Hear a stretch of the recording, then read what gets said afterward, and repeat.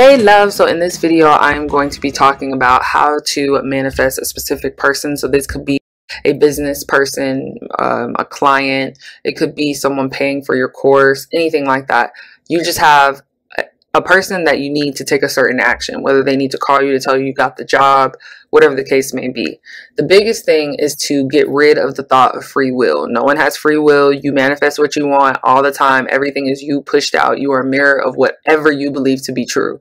So for example, you have to take your power back. You need to understand who you are and understand that your will manifest. It really will. You just have to understand your belief system, and you have to take away the free will of other people, and you have to take your power back. The reason why I say take your power back is because whenever someone doesn't receive what they want from an SP, it's because of the fact that they gave them all the power. You're putting this person on a pedestal. And my advice to all of you guys is don't put anybody on a pedestal.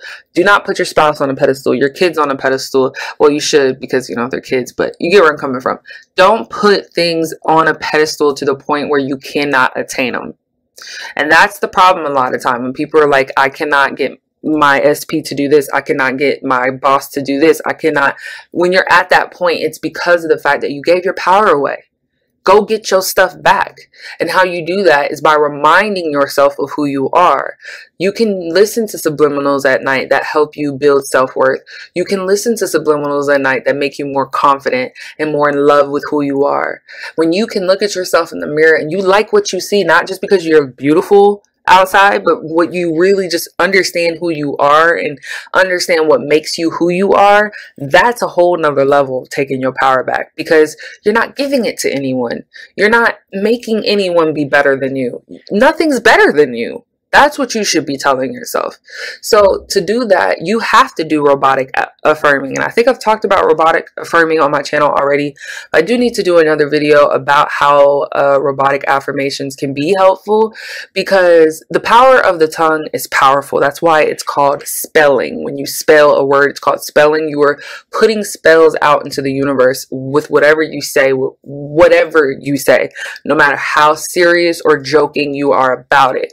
And when you start recognizing that you say a lot of negative self-talk like, oh, I'm not all that, or oh, that person doesn't like me, or this is really just all I have now, you know, for my money. I'm probably not gonna have more later.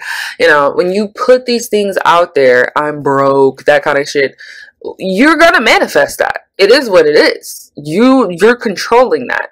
So whether you were joking, whether you were just side talking, that is something the universe is picking up on, and it's going to give you more of that. So what you should be saying is, I'm rich, I'm wealthy, everybody loves to talk to me, I am the topic of discussion all the time, the room always gravitates to me, people always gravitate to me. Say things that are going to align you with what you're manifesting. And so if you're having a struggle with, you know, manifesting your SP, you got to get your power back. That's the first thing. Work on you. And I used to hate when people would say that when I would watch manifestation videos at the beginning of learning how to manifest. But what it means is not that you're not focusing on your desire, because your desire is part of that.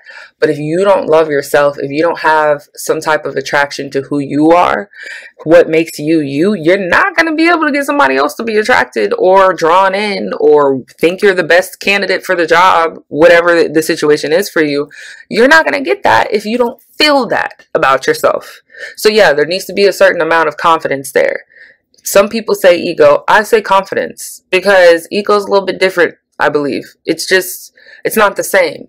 Confidence is knowing who you are and knowing regardless of what happens, whether the manager didn't text you back or not, whether you waited 40 days for them to freaking contact you about the money, but they didn't. Whatever the situation may be, you got to remember that, like, yo, I set the stage, you know, this is my life. This is, everything's a mirror of my life.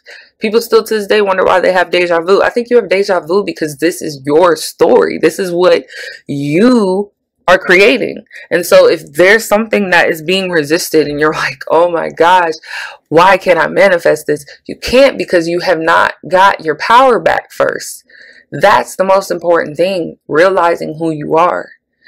When you feel worthy of something, you will then be able to gain that something. Okay, so you have struggles with manifesting who you are and loving who you are, then you need to do things like listen to meditation music when you're sleeping that remind you of who you are, affirmations that tell you who you are, like I'm beautiful inside and out, I am a great person, people gravitate to me, I have a captivating effect, my aura draws people in. When you say things like that and you're doing it on a consistent basis, it's going to materialize. And that's why robotic affirming is so powerful, because you can say every day, whether you believe it or not, that I always make money every day, or money comes to me easily every day, or it comes to me consistently. I always am able to keep a lot of money. I always have more than enough.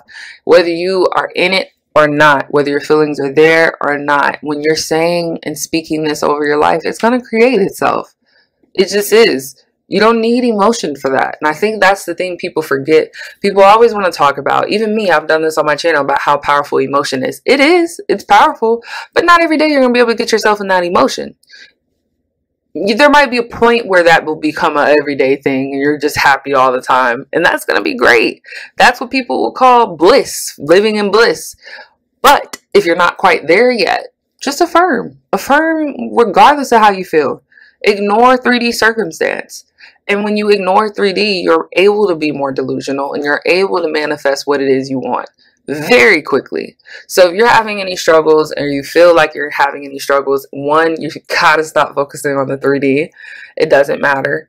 And just because someone's doing something now doesn't mean that they're going to be doing that 3 months from now. But if you believe that to be true, oh, this person's doing this now, the job is not going to call me now, and they're not going to call me later if I reapply, then that's what you're going to get. You have to see how you feel about you. Take your power back. Then stop focusing on 3D circumstance and start focusing on your delusion. Keep the delusion going. And keep those affirmations flowing. So although your energy levels may be down on some days, if you're affirming every day, it doesn't really matter, does it? Because you're still affirming. That counts for something. All right. So let me know if this is helpful. Let me know if this helps you manifest an SP. Tell me what your circumstance has been with that. See, I want you guys to be able to have each other's back on my channel. I want you guys to be there for each other. So if any of my videos help, let me know, because it really helps my channel. Also, like the video if you could. Sub to the channel if you haven't already. Thank you guys for watching, and I wish you guys a wonderful day. Thank you, reoccurring viewers. I love you guys. You guys are soul gems, and I'm sending you guys just lots of love, lots of light, lots of happiness, lots of sunshine. Whoosha, whoosha, whoosha. And I hope you guys have a good rest of the day.